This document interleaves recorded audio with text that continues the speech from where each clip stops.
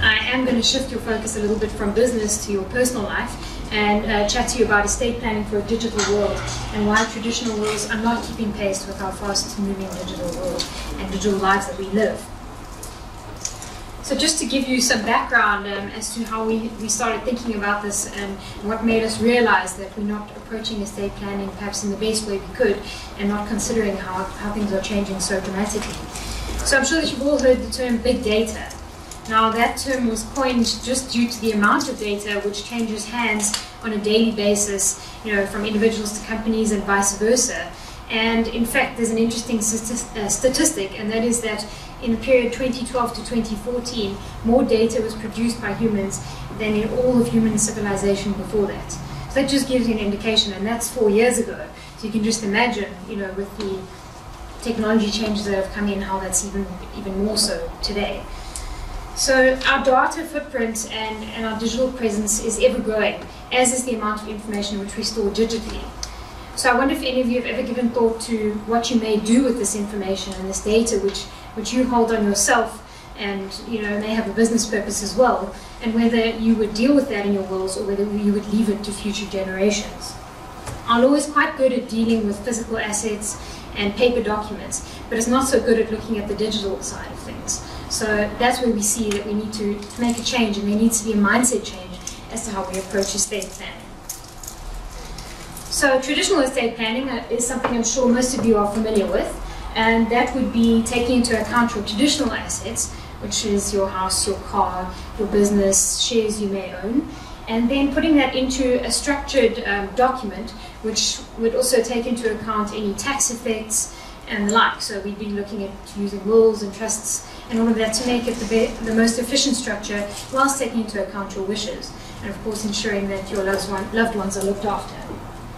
So that will would then be drafted and signed, and it would just deal with those specific assets. It would never take into account your digital assets. I'll get to what those may be shortly. I'm sure that's the question you'll want to ask. Also, our digital assets are not dealt with in any South African legislation. Interestingly, the US has some legislation which allows an executor to deal with social media sites and email accounts and the like, but we just haven't gotten to that point as yet. I hope that day will come, but for now, we can still deal with it in our own way. So what do we mean by digital assets? These can be assets which have a monetary value or may just have a sentimental value. So it could be things like your social media accounts, your Facebook, Instagram, YouTube, it could be your LinkedIn account. It would be your digital photos and music. Most of us have replaced traditional photo albums with online photo albums. We're storing photos on Dropbox and the like. It could be your computer hardware. If you can't actually get into a computer where everything's stored, what good is the information that's held there? For those who own websites, there could be domain names which are in your property, which wouldn't traditionally be dealt with in a will. Then there's other information stored electronically. This would again be something like Dropbox. Then a new one is cryptocurrency wallets. There's been this big boom of Bitcoin, but not many people are thinking of how to deal with that in your estate. And lastly, something like an online share trading platform. That could be like an easy equities account or the like. So there are some options for the handling of your digital assets which are already built into terms and conditions which you would have agreed to when you took up your account on Facebook and the like. So I've set out there some of the options which are immediately available to you, but of course you can always provide in a digital will what you would like to happen to your information and what you would like to happen to those accounts. So on Facebook and Instagram, being one and the same really, you can memorialize or delete your Facebook account, but you'd need to leave someone instructions that that's what your intentions were. On Facebook, you can also appoint legacy contacts who could look after your Facebook page when you're no longer around. Emails, generally, you can only delete accounts, but this is somewhat of a problem when it comes to dealing with an estate because there's a lot of information stored on emails. There could be invoices, there could be crucial information and the like, which you can't get to unless you instruct someone how to get to that information. LinkedIn also only allows for the deletion of a profile. So as I've said there, you can allow your digital executive to access these accounts, and we'll show you how to do that. So what is the importance of digital estate planning? So just to give you a little bit of an example, and this most likely wouldn't apply to most of us, Daniel Middleton, who is, or he was the #1 YouTube owner for 2017, earned $16.5 million last year and has 19.2 million subscribers to his channel. Now this definitely isn't a traditional asset. Whilst you could deal with the income from his YouTube channel and the assets he purchased in his traditional will, he wouldn't have dealt with what is to happen to his channel after his demise. Is someone to access it? Is it to be closed down? You know, you may want that channel to keep running because those videos would still get hits and there'd still be ad revenue. So it's something different to think about. These are sort of intangible assets, and it requires a new way of thinking from both the individual and the estate planner. A few more points, you know, regarding the importance of digital estate planning. We say that it makes it a little bit easier for the executors in the family if you stipulate what your intentions are regarding your digital assets, and of course if they could access information which may be necessary to help speed up that process. It could prevent identity theft. You know, if you take control of these online accounts, there's so much identity theft and fraud going on at the moment, you could prevent some of that happening if you close down accounts or notify the correct persons. And again, you'd need to stipulate your wishes. To avoid losing your story and to pass on your story to future generations. I think this could be one of the most important things. As I mentioned, you know, your photos and that are no longer stored in albums. So if you'd want your children and your grandchildren and their children to be able to, you know, access those photos and be able to, you know, look back on that and look back on your story, then you'd need to give someone access. And I think that's crucial. Also, preventing the wrong person from coming across private information. If it is your wish that an email account be closed and no one else have access because they don't want you know, to have access to those sorts of accounts, you need to stipulate it some way. Otherwise, someone is going to guess what your intentions may be and, you know, act on that. So I alluded to cryptocurrencies earlier. So these are interesting because there are two sides to them. They are traditional assets in a way because they have value, but the way in which you access them is not traditional. So they are typically held in wallets online. And you would need to give someone access to these wallets in order to actually deal with these accounts. We had an estate where it was by accident discovered that there was cryptocurrency and we had to deal with it. That was the first of its kind for us. So earlier on in the process, when you're looking at your traditional estate planning, you would ordinarily look at the tax effect. So you'd look at estate duty and capital gains and income tax, and then of course what the liquidity consequences are of those different taxes. But if it's never brought to the attention of the attorney or the financial planner who's involved in the estate planning, that will not be taken into account. And some people have substantial cryptocurrency holdings, and it could throw things out quite substantially. So that's the traditional side. But then, of course, if you're not aware of the asset and you cannot access that asset, heirs are missing out on a lot of value which you would intend to actually pass down to them. So it's a bit of a hybrid asset, if I could put it that way.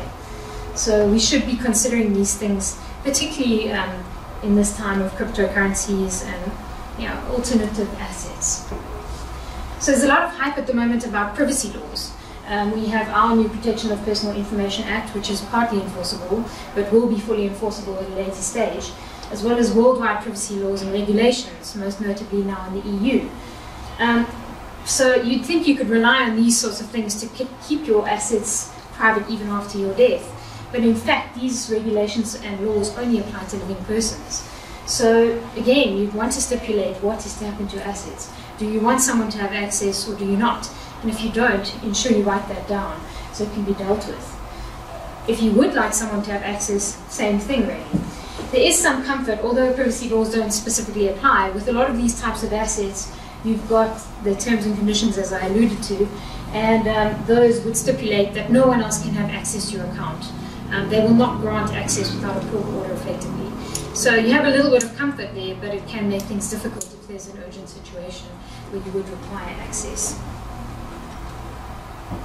So sort of wrapping it all up and explaining how you could actually deal with this. We talked about, you know, the importance and what you should look at in life, but how do you actually sort out your digital estate planning? So it shouldn't be siloed, it should be part of your estate planning as a whole. So you should look at the traditional and the digital estate planning together, so that you're not missing out on any assets and you're seeing the bigger picture. So the best way to go about looking at your digital assets and what you may like to happen to them is to do a personal audit of these assets. Look at what you hold, you know, your different social media accounts, where you hold your photos, emails and the like, and record those. Document the usernames and passwords, particularly if you would like someone to have access. Then you could identify a digital executor. This wouldn't necessarily have to be the same as your traditional executor, because often that's a company. You know, it could be a bank, it could be a normal corporation who deals with the estates. And you wouldn't particularly want that person to have access to all your personal information. It's just not appropriate, and it's sort of missing the point in a way. So you'd want someone who you trust and who's close to you, and of course someone who understands technology, because some of it could get a bit interesting. Then you would need to record your wishes in relation to each type of asset. So this is where we say draw up a digital assets will. It can be part of your traditional will, but again, it's going to contain sensitive information, and a will becomes public information at some point. So you may want this document separate. So you record each of your assets or wishes in relation to each of your assets, and you could attach then an addendum which stipulates the passwords and usernames for those assets which you'd like someone to access. And then, of course, in terms of storing that digital will as well as the passwords and usernames, you have to think quite carefully as to where you do that. There are a few online platforms or storage services which you could use, but you would have to be certain as to the security level, and I mean, we all have to be conscious that they have to take necessary steps to protect your information. Or you could go back to an old-fashioned way of storing things, and that would be under lock and key in a file cabinet or a safe. But at all times, be aware of the risks of storing this sort of information. If you are concerned that is compromised or someone has gained unauthorized access, you would of course have to take the necessary steps to change those passwords and the like. So that's really what we look at when we do our digital estate planning. We record the separate will, and we have our traditional will looking at all the assets, including your cryptocurrencies and those sort of assets with a monetary value. So in conclusion, I'd just like to say, next time you review your will, or if you haven't got a will, the next time you draft a will, take into consideration your digital assets and whether you have specific wishes in that regard. Thank you. Thank you. Anyone have any questions? Yes, sorry, once again. If I have a digital asset, yes, and it resides on a server somewhere on the planet, yes, under which jurisdiction would that asset reside? It generally would be stipulated in the terms and conditions for that service provider, but it's often in the jurisdiction where that service sits. So if I've got a digital asset in yes, Canada, yes, and I have an estate in South Africa, yes, firstly, let's say you're aware of it. yeah, Well, you being my estate planner, let's yes, say. yes. How do I get the two together? Well, that's where you'd want your digital executor to go and deal with those assets on your behalf. So you'd raise it with your estate planner at the time, but you'd appoint someone who knows about the asset. I'm gone. You know, well, that's why you want to record it in that digital assets will. You'd record that particular asset. But whose laws will govern that asset? So let's say it would most likely be Canada. I've used Canada as an example. Let's use Hong Kong. It would be their rules, but it depends on the type of asset and what you want to be done with that asset. And you'd have to fall within the bounds of what those terms and conditions allow, for instance. Yes. Yes, correct. On the topic of wallets and cryptocurrencies, yes, and things like that, why on earth would you want anybody to know? I would rather give access to it to my husband or my children, and my children, let's be honest. Tax-free. Tax-free. Why will you now want to pay estate duty on something that nobody should actually know about? Well, of course, but as an estate planner or an attorney or a financial planner, you have to advise your clients that you need to abide by those laws, and it would have to be taken into account for estate duty purposes. So yes, if you don't advise someone, they wouldn't know about it, and it could possibly happen, but it's obviously not advised. Or you have to spell out the options, you know. If you tell me about it, this is the taxation that will apply. If you don't tell me about it, there will be no taxation. So make up your own mind. One way to approach. Alright. Perfect. Any other questions? How easy is it to memorialize a Facebook site? It's very easy. So if you have a legacy contact, it's even easier. So that's someone that you'd appoint during your lifetime, and that could be one of your Facebook contacts, and it actually lets them know that they are your legacy contact. You would let them know what your wishes are, and it's literally a matter of writing to Facebook. You address an email, and they will memorialize it. They verify the death effectively, and then it's memorialized. So it's a straightforward process. It takes a week, perhaps. And does the same apply to Twitter and LinkedIn? Well, Twitter doesn't have a memorializing option. They would terminate your account after a period of inactivity. Otherwise, you could close your account.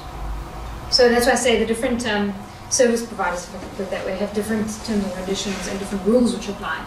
So you wouldn't necessarily be able to go outside of those, aside from allowing someone access just to download the necessary information. I've actually seen where family members would tag you on a Facebook post and just say so-and-so passed away this morning. Yeah. And that's usually the last activity. Yeah, on so a legacy contact can also post on behalf of that person, if I'm not mistaken. But they can't change previous posts and that sort of thing. So they could post on that person's page as a legacy contact. So it could be something like that as well. But just on that as well, I think if you leave that Facebook page open, generally your friends, etc., are then advised of your birthday, and you have passed away. So I think you want to avoid that sort of incident happening, because it can be quite painful or quite freaky in a way to suddenly receive a notification of somebody's birthday and you know they passed away last year. So I think, you know, one needs to think about that, because we've tended to forget about it. But these things do happen, and it's, I think it's good that we become aware of it and start realizing where we actually store our information and what we do with it. I haven't sort of quite got my mind around emails and those sorts of things, but pictures certainly, because your laptop, for example, if you don't use it for a period of time, it then becomes very difficult to access, and you know, maybe the software is out of date, etc., or it breaks down completely. And again, I think those photos have a certain, have a lot of sentimental value, let's put it that way, because there's no other record of you as a person or as a couple or whatever the case might be. So you've got to do something with them, and you haven't always given them to somebody else. They sit on your own server. So, of course, you have to update your passwords continuously, because that's it. at the rate that I change passwords, it's exactly I can't even remember. I have a special file that says passwords, where I put all the new passwords because I can't remember them. Exactly. So it is something you have to be aware of. As I say, if you have to change your passwords for any reason, you have to make note of that. And also just to let your digital executor know where to find that document and where to find the passwords. So won't you have to get into my laptop? So it's quite a discussion to be had with that person, and to explain exactly where everything is and how to access everything. Yeah. What's the average cost in a digital executor? There isn't a costing. So with traditional executors, you rely on the administration of the Estate Act, but there is no like act for digital assets, and it hasn't been incorporated in there. So that's something that's still to be, I'd say, challenged or thought about. So it wouldn't certainly be as much work as a normal executor. And if it were your normal executor, for instance, you appointed a spouse or a parent or a sibling as an executor, then it would form part and parcel of that role effectively, so they would be remunerated. Any other questions? Thank you very much.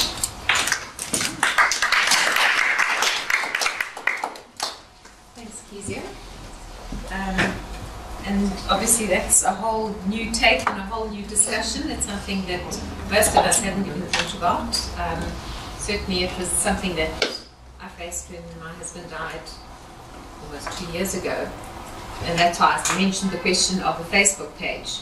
You leave it open and people can still post on there and communicate to that person, and you effectively want to stop that, because let's face it, not everybody knows what happens. Somebody who's less or more remote there are issues around that. So I think it's very interesting, and it raises a topic that we're living in a different world, in a different era, and we need to approach it and look at things from a different point of view.